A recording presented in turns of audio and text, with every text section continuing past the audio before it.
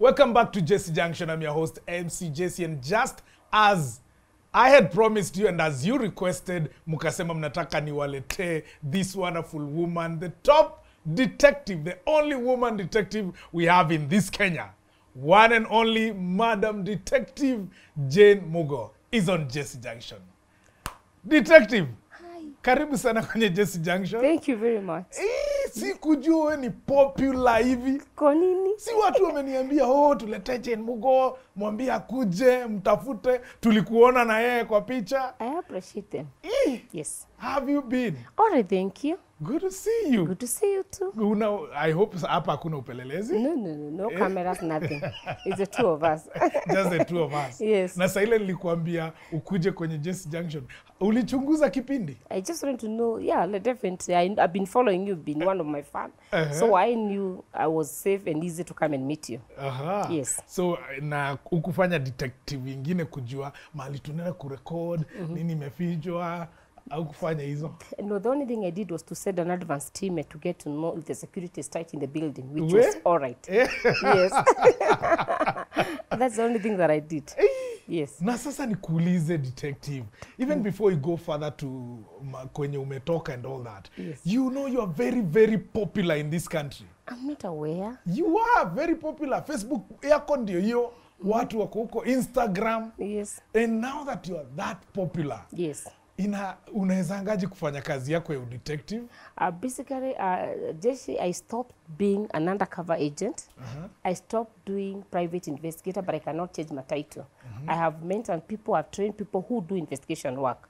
Mine is to meet clients, guide them, and issue reports to clients. I basically don't go out. You never see me out investigating on a matter, be it criminal, be it mischief, unless a case that needs my attention, a case of interest.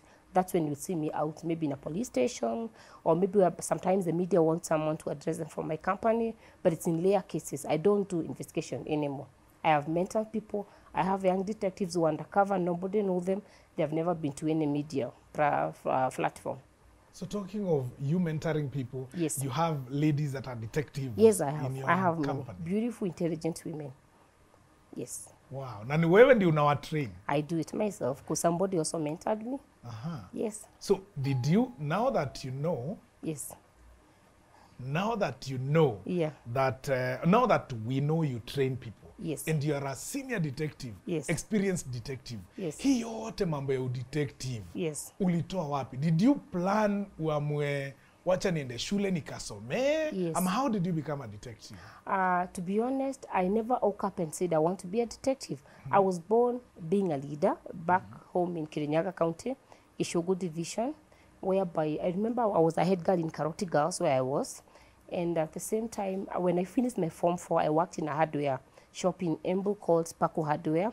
And it's when I was working there, I later opened my hardware in a place called Mururi in Gishogo Division. It's the next shopping center near my home area. And there was a lot of insecurity cases around there, whereby there are cases of people smoking bangi, there was this local bring of alcohol, a lot of carjacking and all that. And I remember since I was operating a hardware and I kept my business, it is when the members of community approached me, requested me to be the secretary of community. And now I started working with the members of community, the police officer within the area. I remember our current DIG was the OSPD that particular time, and they did assisted me a lot.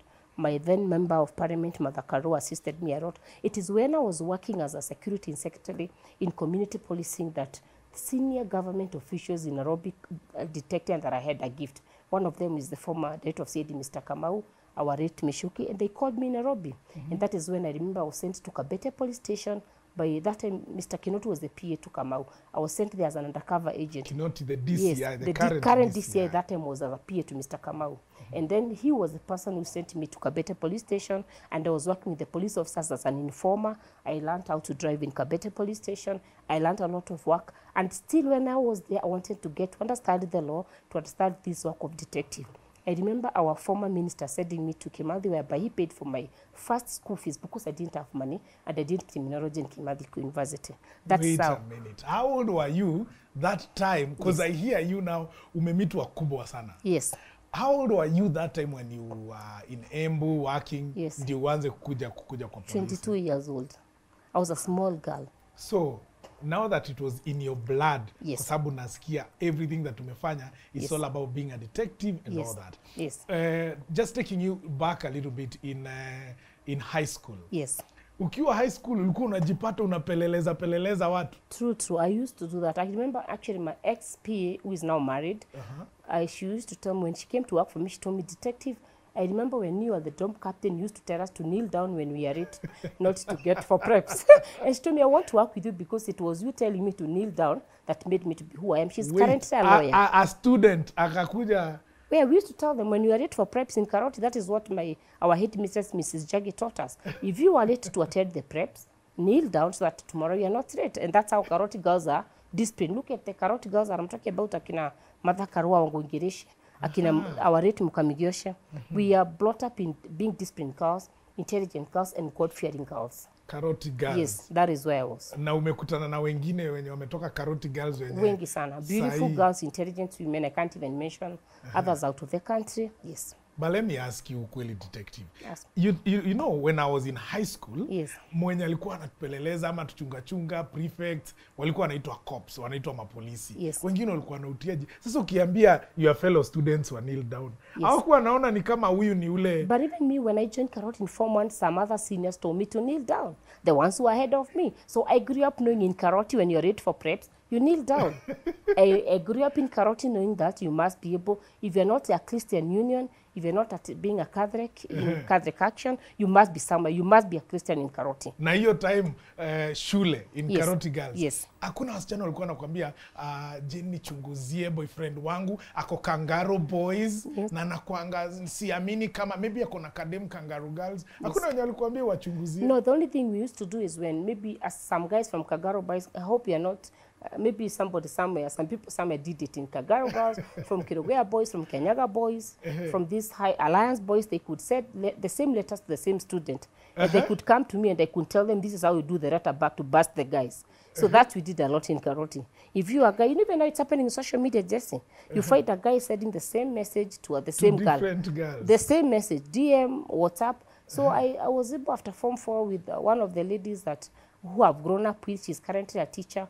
We did a certain guy trying to pray with our mind after Form 4, and we gave him the same date. After that, life never became the same. He's the best man right now, because he's trying to pray with us, with my best friend. So you, when you are which is the boys' school Karoti girls? It was Kenyaga boys. Kenyaga and boys. Mutiria was also there. That was near, yes. Na sasa, Yes. wewe when you are growing up as a young girl, high school, coming on, kabla hata ukue sasa huyu detective tunajua saa hii. Yes. Wale vijana walikuwa na katia. Yes. Wote ulikuwa unawachunguza? Kabisa. They used to fear me a lot, actually. But we used to be very good friends. Some of them are still my buddies up to now. But I'll never give a date to you before I know who you are. And again, I was also this type of a girl who is strict, God-fearing girl. If I'm not in church, if I'm not at home, maybe I'm fetching firewood somewhere. And again, remember, after that, I also wanted to become a nun. I went for 6 months and I trained, but I could not finish. No. Yes, Jessy. You wanted to become a nun? Yes, I needed to. Even before. Sister Jane Mugoh. Yes, I am. I was sorry, but I'm still a sister even.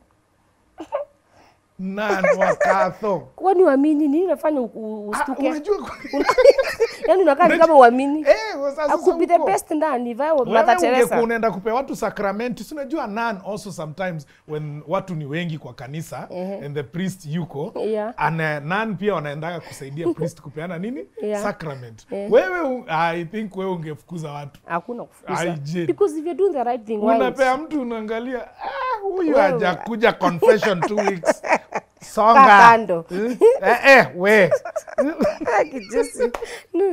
None. I'm that type of a humble girl from a humble background. Only that maybe the criminals, the hypocrites, the dishonest feared in Mugoh. But I think I'm one of the best women. Why did you become a nun? Why? But I went there and then I'm talking about now the senior police officers. noticing a talent in me, and they called me. That's why I came to Nairobi. Also, the detective will Yes, is I could not what continue. made you not become a nun. Yes, and also there are those few things that I was there still. There's something in the community. It's needed to be done. Remember, I was the sector of Mururi community policing when I was 21 years old. Yes. So there's no way I'm part-time, I'm in school, I'm in college, I'm in the seminar, and at the same time I'm being called to do work. So I chose to serve the community because I also need that freedom. Yes. Yes, I could not serve the two masters. Yes. I didn't know you were almost becoming a nun. I was almost becoming a nun. Actually, there are people who call me Mother Teresa. Like they nickname that back at home. Oh, because and now we can see with the work that you're doing in the community now, Yes. na kusaidia hata watu wenye hawajiwezi. Yeah. I think hiyo ndio Mungu maybe alikuwa anataka ufanye. Love Hiyo it. ndio kukuwa nun. But still Hii God is detective happy. ni ya kutafuta pesa. Hakuna kutafuta pesa ni Jessy. Sometimes we do this work, we are not paid. We just do good and go our way. It's only God who pays us. Because if it's a lot of payment, I think I would be one of the richest women in this country, including work I've done for the government. I've never been paid. But this is my government, so I have to continue working. I don't do it for money. I do it because it's from my heart. That is why we have a lot of people opening private security companies. They do well because it's not from their heart. It's not something they love doing. That is why I am where I am today. Yes, they do it for money. But personally, I do it because it's in my blood. It's something I loved since I was a 19-year-old girl in Karoti Girls. And it's now, something. that trait of becoming serving the community, Yes. sometimes not being paid as a detective. Yes. When you are being trained Yes. by, when you used to work at the police stations and all that, going through your station, Yes. I mean your trainings, Yes. is it where you also saw that detective hawapatangi pesa, Yes. ukaamua userve tu, Yes. ama other detectives make money? Or how was your training that time wakati ulikuwa To be unalipiwa honest, college? first of all, when I went to the first attachment I went was Kabete police station, I was not trained for anything. I only went to work in Kabete as an undercover agent. You know, being an informer, you don't need to go for any training. But the training came later. But I noted there's a lot of gap between members of public and the police officers. Sometimes we realize that, yes, our police officers, to be honest, 75% are doing very good work, whereby 25%, of course, they are the ones who are embarrassing the name of the force. Sometimes they're given a lot of work and maybe there's no facilitation. Or there are some cases that maybe there's a case of murder that have been reported to a police station. Somebody's go report a case of a stolen phone. Another go report a case of suicide. Another one robbery. So you'd imagine a police station, there's only one Land Cruiser. So at the moment the one police goes to visit the scene of crime, who is going to visit the scene of crime? So I felt, and also sometimes there's that kind of mistrust between members of public and some police officers where they feel that they give information and then it ends up going to the wrong hands. So I felt it's good being a private investigator to open up this company called Trimo Security so that I can act as a gap between maybe the police and members of public. When maybe the police are overwhelmed, they're not able to handle the case, I can handle the case and tell them, look here guys, you're looking for this stolen car. My team of investigators have found the car. Go here and cover the car or charge the suspect. Because police cannot be everywhere. Yeah. Yes, and that's even when I also did the training in 2015. I'm the first woman in Africa, together with my government, to train people on how to protect important persons. They are called CPUs. Yeah, they are called VIP training, but we call them CPUs, Cross Protection Officers. Mimi nimetoshea hapo. Wewe umetosha kuwa Nimetosha guarded. Wewe umetosha kupewa kuwa principal. Principal. Yes, principal is the one who's Mimi ni guarded. principal. Kabisa, I'll give you. Yeah. You'll give me. Umetosha. Mimi ni principal. Yes, Jessy. Your boys are not the CPU. I need to train them. Yes. How to treat you. Yes. Mtu akiniletea shida. No fights. You just be nice to them, but be tough to them. Just like that. Yes. Be strict to them, be nice to them, sometimes joke with them, get to know them, but be tough when necessary. So when you're, because you've worked with the government, talk to me. Have you ever worked on something, a case, or kazi tu umepewa na serikali fanye, ukapata ukweli, yes, but it was not followed, like the government disappointed you? Ushaijipata in your work, yes, as a detective, yes, government ilikuangusha mahali? Yes. Many, we even knew this in vile wezi ukaongea. These things happen daily. I mean, it's all over. Even the ones we are working with. You had the other day when our CS interior Mr. Matiang'i was called by the parliament and was talking about being frustrated by maybe the court, the judiciary, whereby suspects are taken to court and they're released. The next one now, you take a suspect to court, they're released on a lesser boat, and they come back and they start blagging and committing other crime. The other day, you had our president confess these billions of money that is getting lost. If our president has been discouraged, he has been let down by his own people, why not me and I'm just a junior person in this country. I've heard of cases that have not been followed, but sometimes we leave them and we leave it to God. Many of them. But others have also been followed. So equally it's 50-50. We're going to take a short break, and then coming back, we're going to be here, usiende mbali, with Detective Jane Mugoh atuambie mambo za taekwondo and the big interview that she did with BBC. Black belt. We've got a black belt. Zote. Don't go anywhere. We'll be back as we talk about taekwondo na Jane Mugoh on Jessy Junction.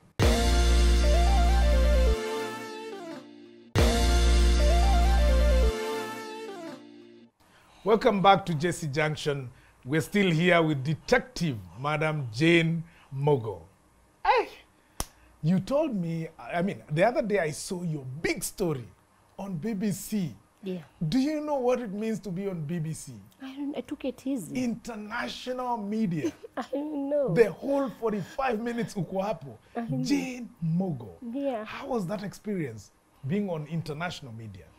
I was not, I think I found it normal, but at the same time, it was a bit, because initially I was kept quiet. The BBC really approached me. Actually, they trailed me for about 6 months when I was in the line of duty. And first of all, when they asked me through an email that I would want to have an interview with me, I didn't agree into that. I had to consult. Why did you have to choose me? What are you after? What are you up to? And then they had to send their representative in Kenya. And they told me, no, look here, detective. This is a time we saw your story in news media, 2019, and that's at the same time we have been receiving good work that you've done in Kenya and globally. So the BBC wanted to tell the world what happens with this work of being a private investigator, and the fact remains people celebrate me for the good work you're doing, and at the same time I've been posted on a front page as a criminal by people I was investigating. So the BBC were like, we want to go for this woman. And they were very honest with me because they also went to other countries, but they chose in Africa, they chose to hear my story because they also followed up other investigators from different parts of other countries. Did you get referrals? Yes, I did. For your work from yes, I did. That story of BBC? Yes, I did. I can International? Confirm. I did that, and I'm still getting, with God, and maybe more clients are coming. Have you ever gone to work outside the country? Yes, I've been to about 8 countries to do investigation, and also maybe 2 countries to take reports to my clients. And I've been happy about it because maybe it was not good work. No client would accept to pay for my ticket or accommodation to take a report. And I've also gone to follow up on cases in different countries. Unatoka hapo unaenda kama UAE yes. Kuchunguza Waarabu. I've been to Turkey, I've been to Rwanda, I've been to different South Africa. Let's talk of like Turkey. Yes. You know, a case of Turkey, wale si wa Afrika wanaishi huko. Yes. Those are people of a different race. Yes. Wewe ukienda hapo we ni detective, yes. Watajua tu there's a Kenyan woman ako around, ama wajui nini unachunguza. They don't know because sometimes it depends with like who you've gone as who. Like maybe you've gone as a barmaid, you've gone as a tourist.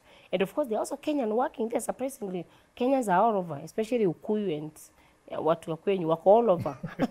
And to be honest, where I was working, I was following up someone in a hotel. It's a big guy. Of course, I'm not going to mention the name of my client.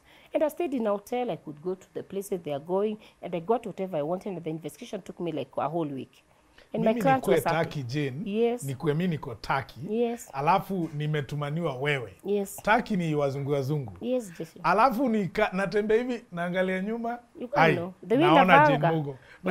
Unavaa kwani utakuwa mzungu ukiwa Turkey? But they're also Africans. I could even go there and get employed as a barmaid for 1 week.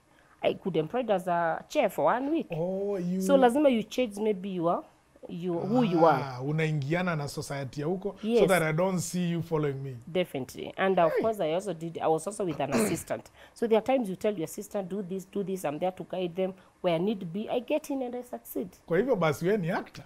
In a way, I can act. Wewe ni actor. Kama unaweza kuwa waitress, yes. ukue mtu tu anapita kwa barabara, yes. Uuze manguo, hiyo ni acting. When you love your job, you go to any extra mile. Because I love my job. Even you, Jessy, today, you go an extra mile for your How many times have I seen you pale kwa church karibu unaanguka na unaepa tupani and you don't even know you're not pregnant, you know, because this is your job. You have to do anything to make guys laugh. Nakuwa nakuonanga. Na kitambi. Nimekuona mara mingi unavaa manguo, unafanya hivi, you pretend to be who you are not. Just to make sure I achieve. Yeah, you achieve what you my want. objective. Yes. Watu wafurahie, watu wacheke. True. Now, the story on BBC that happened, Yeah. it went viral. Yes. And people went online. Yeah. I also went to watch the interview on YouTube again also. Yeah. And people are talking, Detective Mugoh. Kuna wale walikuwa wanaongea vizuri, kuna wale walikuwa wanasema uongo, huyu anatuenjoy. They are there. And doing memes. Unasahau kuna ile cartoon. Yes, cartoon. I loved it. It made me famous. It made me to be who I am. It made me strong. I gave them job, you know. Yes. Yeah, they're idle people. They are people who have nothing to do in life, so they have to wait for someone like Mugoh to appear on an international media house. There are people, maybe even, sorry to say, from our media houses, they have never come to ask me, Mugoh, what do you do for living? The only thing they have benefited is from my good cases, and they do stories on their front pages or front newsroom using my good work. So you leave those people, you only pick up the positive people like you. Now, did it bring you business? More business like? Yes, and I don't regret whatever happened. You don't regret the yes, story? I love it. They did memes, but the memes turned to be positive to me. They gave me lemon, and I made it in a sweet, sweet lemonade. Do you feel like, besides just being a detective, you're into a mission of correcting the society? For example, let's take a domestic case. Yeah. You'll go and investigate a domestic case, and you find this person, they tell you, I'm sorry, I'll make my way straight, and then they actually go maybe, or have they ever gone back and made their way straight? For instance, a domestic case, umeshika huyu mwanaume, he was somewhere with some girl, confessed, alafu mwambie ni bibi alinituma and all that. Did it later on work out like the family disputes zinaisha after your investigation? To be honest, Jesse, most of the 90% of the domestic cases I've done, 80% are always sorted amicably.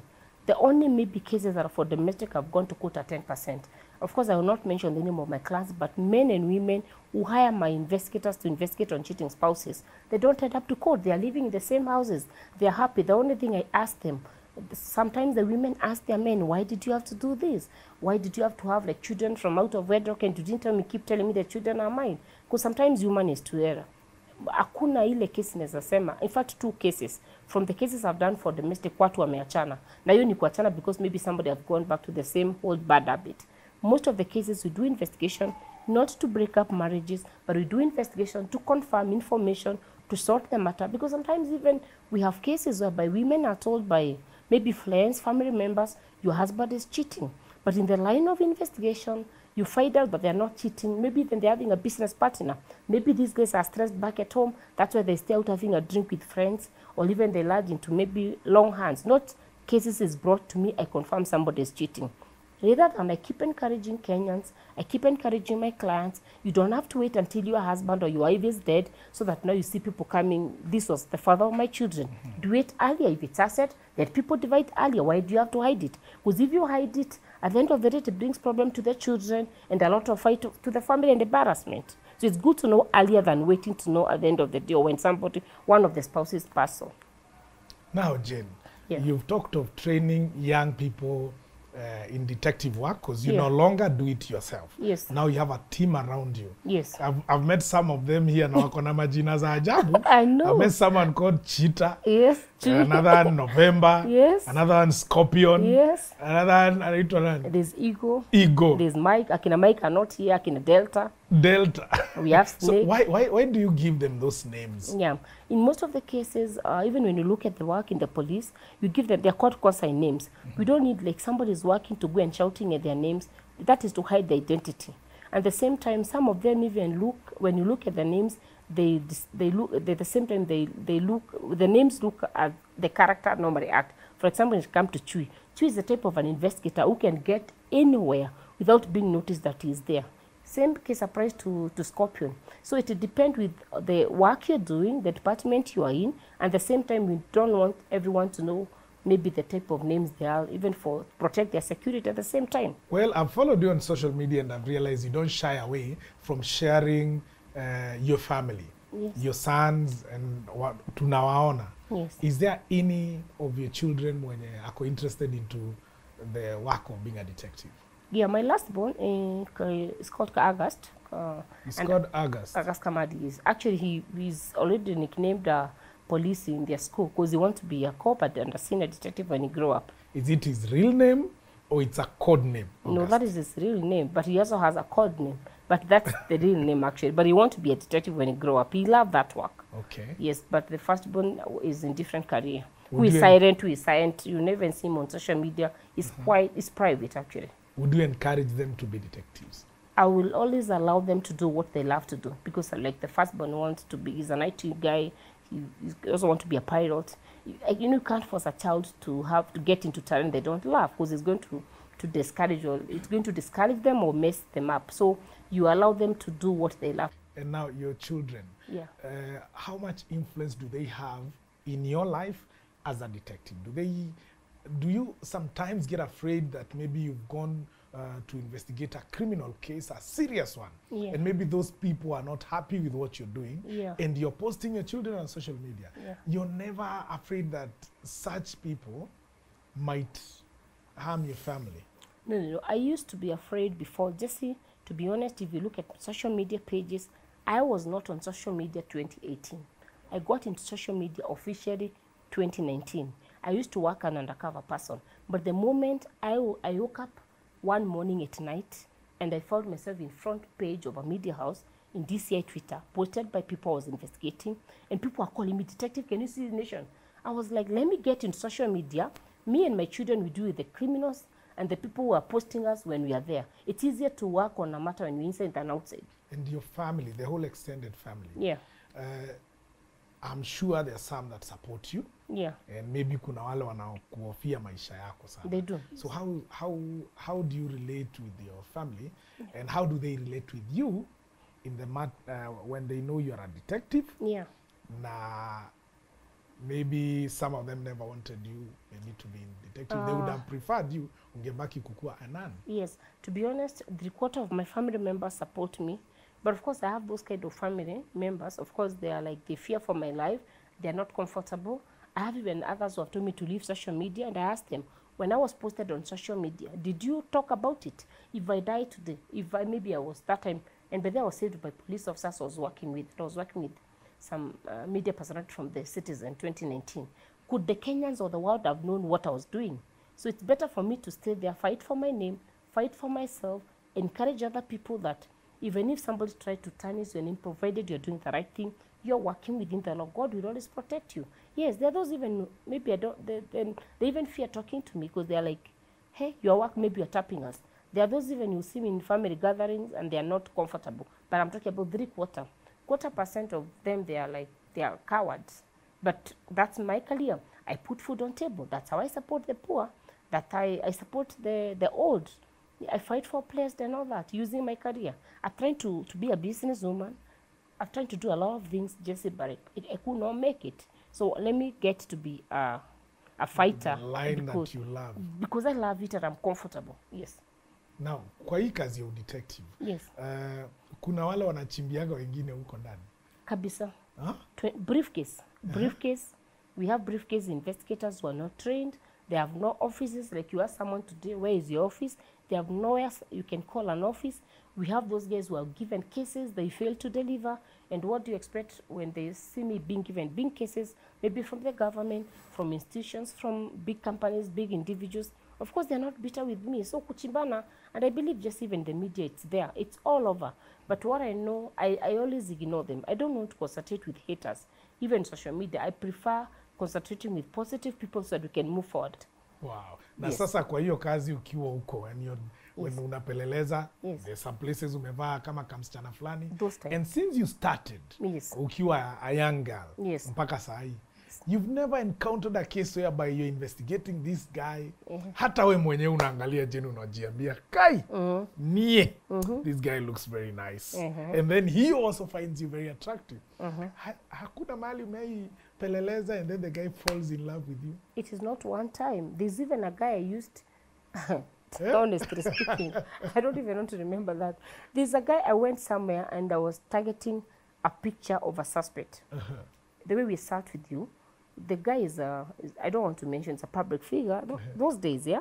And I told him, like, I need a picture with you, and the suspect were behind. Of course, we are not targeting this guy, we were targeting the suspect. So I had to go next to the guy, pretend to have a drink and have a picture to target the guy. Later on, he told me, you're not leaving, you have to stay with me until late in the morning. I had to stay. But in the real sense, nilienda pare, targeting the picture of someone behind. Lakini jamaa alinikatalia. But you have to be smart, you have to be intelligent. You'd imagine how many men in these government offices and private offices, Jessy, you come across. Then I would not be where I am today. So you have to have dignity, you have to be a woman of dignity, you have to be a God-fearing woman, and you have to have principles. It is the principles that have made me to be who I am. It is the principles that have made me to be able to mentor young girls and young men. Otherwise, kama ningekuwa mwanamke ajiheshimu na sina principles zangu, I will not be where I am today. And so those things happen, Jessy. I will never tell you they don't happen. Wanakupenda. Ni kawaida. Unawaambia wewe niko kazi. Kuwezi ukamwambia unafanya hilo unafanya, unampatia tu date, kifika pale unamtafutia makosa. Anafanya makosa kabla. Unamtafutia. Sasa unajua kimtafutia mnaachana tu, but politely. Si wasichana wa Nairobi wanatufanyianga hivyo. Lakini sasa unajua makosa hiyo yangu ni ujute. Sasha kutafutia makosa. Hapana, lakini sinaona nilikuwa umepost na Mugoh kwa Instagram. Never talk to me again. Umemtumia 6,000 za transport. Umemtumia. Umemlipa bed sitter huko Lumumba. That is why you need to do a background check using my company before to those girls. So that tujue kama kametumwa ama kakutaki mazuri. We do also background check actually. That's amazing. And Mugoh, I must say, from what I've seen you post and what you say about yourself, and from what we've been talking today, I've just realized that you talk about God a lot. Yes, I do. Religiously, unaongea. Yes. Mungu hapa na to protect. Yes. You are that religious. I am that. I am that type of a woman if God come down today. I don't know what I will fight with my God for, to be honest. What is it that you'd like Kenyans to know about Mugoh? Yes. That they don't know? Maybe they had mistaken you for something. Yeah. Who would you like Kenyans to know you for? I mean, what would you like Kenyans to know you for? Yeah. I think I have so many things about myself, but at the same time, do I talk about myself, or my work should be talking about myself? Because to be honest, I'm one person, I'm a giver, I'm a great giver. I love sharing to community. That's one of the reasons I'm actually a director of 2 children's home. In Moja, it's in Kayore, it's called Baraka. The other one, I'm a sponsor in a children's home in Nairobi called Zion. I've been to Kirinyaga County, we have a good faith children's home. I'm also a director of Ruiru Lions Group. We give back to community. I'm also a charity of a group called Wearing Mates. I bring people who are working class, business people I've met in the line of duty, and we visit our parents monthly. I'm a great giver. I'm a courageous woman. I love people. I'm easy to approach, but I'm also have the other part of me. I'm very bad to criminals. I'm very bad to people who provoke me. I respect people, so I equally command respect. I mean, and now with all this that you are, yes, the giving in the community, yes, Uko Kirinyaga, where you come from, yes, you're supporting children's home, yes. Are there people who have mistaken that for political ambitions, or do you have political ambitions for it? To be honest, Jessy, I've never been interested in any political seat. So you've never been interested I've in never, but I've been approached by people, can you consider Nairobi or Kirinyaga County? But I'm still not sure, because I find politics to be dirty. Hata ukiappointiwa? Appointment is easy. Appointment is easy, Jessy. Na Matiang'i. That's easier, appointment. Yes. But to be honest, when it comes to politics, I find it to be, it's vogue, man.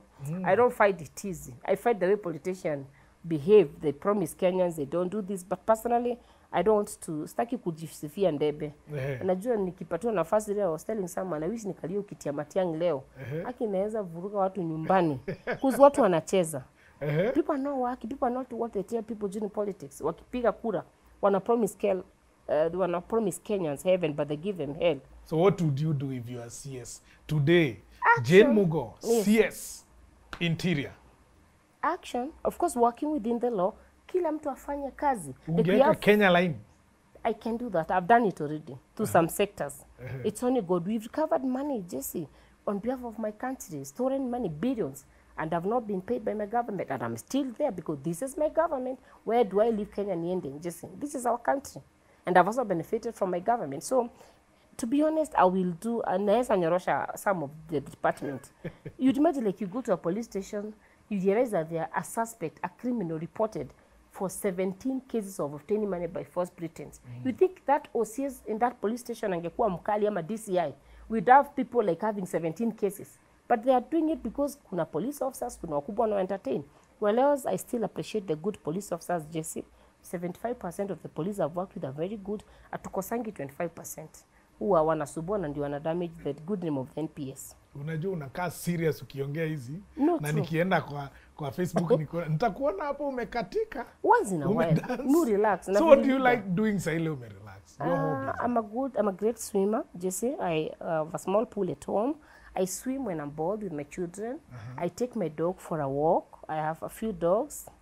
Once in a while, with so my... unapenda kuswim kwa sababu No, I unapenda make kufanya drastic vitu chini ya maji. I make drastic decisions in water. When I'm in the water, I can make any decision. Instead, any decision in water. Unaingia kwa maji ndio unafikiria. Unaingia hata unakaa hapo juu nimetulia. You know water is cool, it's polite. Yeah, it's polite. Yeah. Nacheka juu na imagine kwa nini unapenda maji? Mimi upenda tu maji, nikitaka kutulia naingia maji. Once na wewe napelekwa na you saw those my P and someone else wananipeleka out and anambia you know I jumped so many things when I was growing up. They tell me let's go for leader kidogo, lakini of course not in any club. I do it in the house. Una dance tu kwa nyumba. Yes, nyumba, but not in the house. Not in club. Ulisomea taekwondo wapi? Why are you asking me that? Unataka kuniambia tufanye taekwondo? Si ndio? Ulisomea wapi taekwondo? Taekwondo I did it in Thika actually. And I also have a private trainer who is also in the police. A pricing is in the GSU. And not even mentioning my ex has been in the force. My late ex has been in the force. So you'd imagine what we've grown up with him for all those years to make naye. Fighting and getting to know all these things. With your taekwondo, you have a black belt. I have a black belt at home. Siku moja ukuja kwangu Jesse tupigane uvae uniform. But that one for the BBC actually was on a lighter note. I'm sure so many guys didn't understand it. Yes. The BBC editor, the BBC representatives told me, people say you're very stony woman, you're always serious. Kuna ile humor part of you. Yes. And that is how I fell down to show them I also have the part of humor. Oh, ulikuwa tu unajiangusha. Hata kini kwangu. I was like, why were people bitter? I didn't fall in someone's house. It was near my home. Yes. It was on my garden that I fell. I wish ningekuja nianguke kwa nyumba yako ungekuwa na uchungu. Mwili ni yangu kama niliumia. It was on a lighter note. Usijali, siwe peke yako. Wakenya wanapenda sa ile mtu ako juu mahali. Sa ile anaanguka. Ndio wanafurahia. I just loved it. Nilicheka hata sikuwa nimeangalia surprisingly. I didn't looked at what is happening on social media. Actually, I think a day before Jalas called me for an interview. Yes. It's when akaniambia uliambia watu unawaona unamonta. And then I went back to the social media. Ndio nikaangalia kumbe nilicomment na nikaachana na hiyo maneno nikaenda job. Kumbe nimeanza kuthread. Niliambiwa nilithread. I was told there's somebody who asked, who is this threading than BBI and Joe Biden? Yes. Sikuwa nimejua I was threading than BBI. Mimi nitakuja siku moja ndio nifanye hiyo karate. Either unifunze ama tupigane tu. But hapo hiyo nitakuja. Lazima I'm also planning to come to Meru. Kuna familia inaitwa Baimungi nataka tuwasaidie. So nitakuja Meru karibuni. Familia ya Baimungi. Yes. Baimungi is a champion wa Meru. And Kenyans at lunch. He was a general in the Mau Mau. I know. Yes. So uko na wao mnaongea. Niko na wao tunawasaidia. We wrote a letter to the president. I'm happy. There was a response. One of the loans in Meru was named after them. Yes. And we are hoping it's going to be better. I was talking to the governor the other day, Mr. Kiraito, to help the family because the guns, you see, Buduki Traziona Misiam actually, it is the Baimunga who was making those guns. And you can imagine up to now we are benefiting with the guns and the family are living in a very poor, they are living a miserable life. No, they need help. Baimungi yes, family is a family of general that fought for this country, fought for the independence. I appreciate them. They approached me and we are doing okay. And they're my good friends actually. Nikikuja huko na banga ma cabbage na ma carrot. They normally give me. Kabisa basi, so we've been having Jane Mugoh on Jessy Junction. Jane Mugoh detective, I want to thank you so much for coming to Jessy Junction. Finally nimefulfill wish ya wale watu walikuwa wananiambia wanataka ukuje. Yes. And I want to thank you so much kwa sababu ya kukuja kwa Jessy Junction. Don't go anywhere, Jessy Junction will be right back after this. Detective Jane Mugoh on Jessy Junction. Upelelezi galore. You know, she's a wonderful woman. Ametupatia story. And I know you're going to catch that story. Hata kwa YouTube wala wamesahau. Now, she reminds me of one great quote that says, "He that planted an avocado tree by the roadside and he that marries a beautiful woman have the same problem." Thank you for watching Jessy Junction. See you next week. I'm your host, MC Jessy. So far.